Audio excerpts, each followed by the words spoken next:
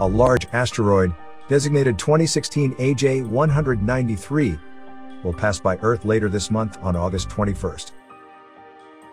Experts are saying that there's no danger of it striking our planet.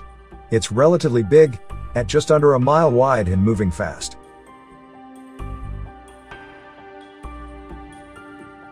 NASA scientists are planning to bounce radar signals off the asteroid for observation between August 20th and 24th by using the antennas at Goldstone in California.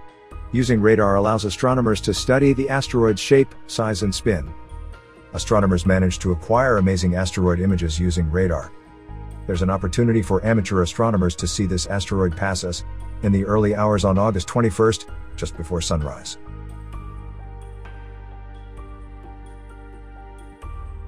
Visit tnc.network for more videos and articles.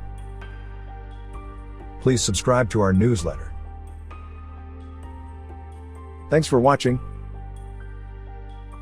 TNC Network. Knowledge, life, fun.